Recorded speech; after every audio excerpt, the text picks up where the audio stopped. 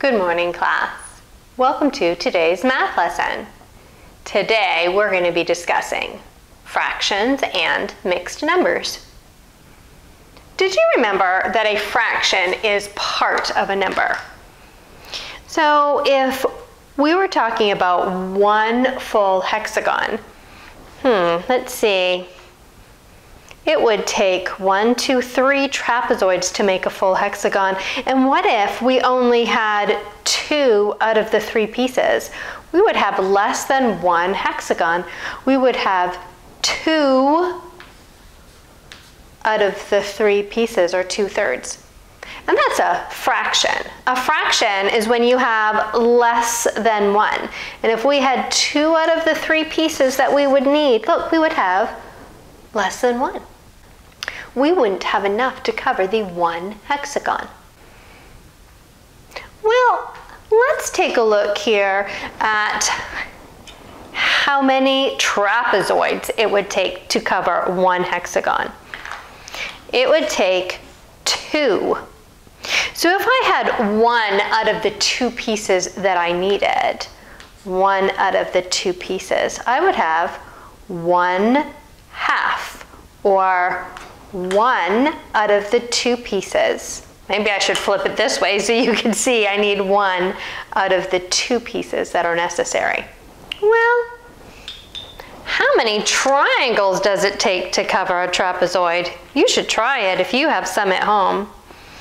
It would take 1, 2, 3, 4, 5, 6. 6 of the triangles to make 1 hexagon. If I took 1 of them away, I would not have all 6 that I needed. In fact, I would just have 1, 2, 3, 4, 5. 5 out of the 6 pieces that I needed. Or if I took another one away, I would have 4 out of the 6 pieces. A fraction is less than 1. Sometimes we have what we call mixed numbers. And a mixed number is when we take a whole number, like 1 hexagon, and we add something to it. Let's take a look at how many trapezoids we would need to have a full hexagon. And we would need 2. What if we didn't have 2? What if we just had 1½ hexagons? Here is 1, and the trapezoid is half of a hexagon. 1½ I have a whole number and a fraction, and we call that a mixed number. Well, let's see right here. I have 4/6 of a hexagon, and I have 1 hexagon. So this would be 1 and 1, 2, 3, 4 out of the 6 pieces I would need to have another hexagon. 1 and 4/6 is a mixed number. Well, over here I have 2/3 of a hexagon. What if I have another one? If I have 1 hexagon and 2/3, it would be 1 and 2/3 hexagons. A mixed number is when we have a fraction and a whole number. What if I didn't have 1 and 2/3 hexagons? What if I had another one?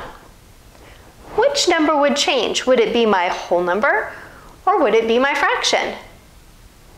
You're right, it would be my whole number. I'm going to erase my 1 and put a 2. Now I have 2 hexagons and 2/3 of a hexagon. What if I wiggled some room here and added another one? Which number is going to change? Is it my whole number or my fraction? Yes, it's my whole number.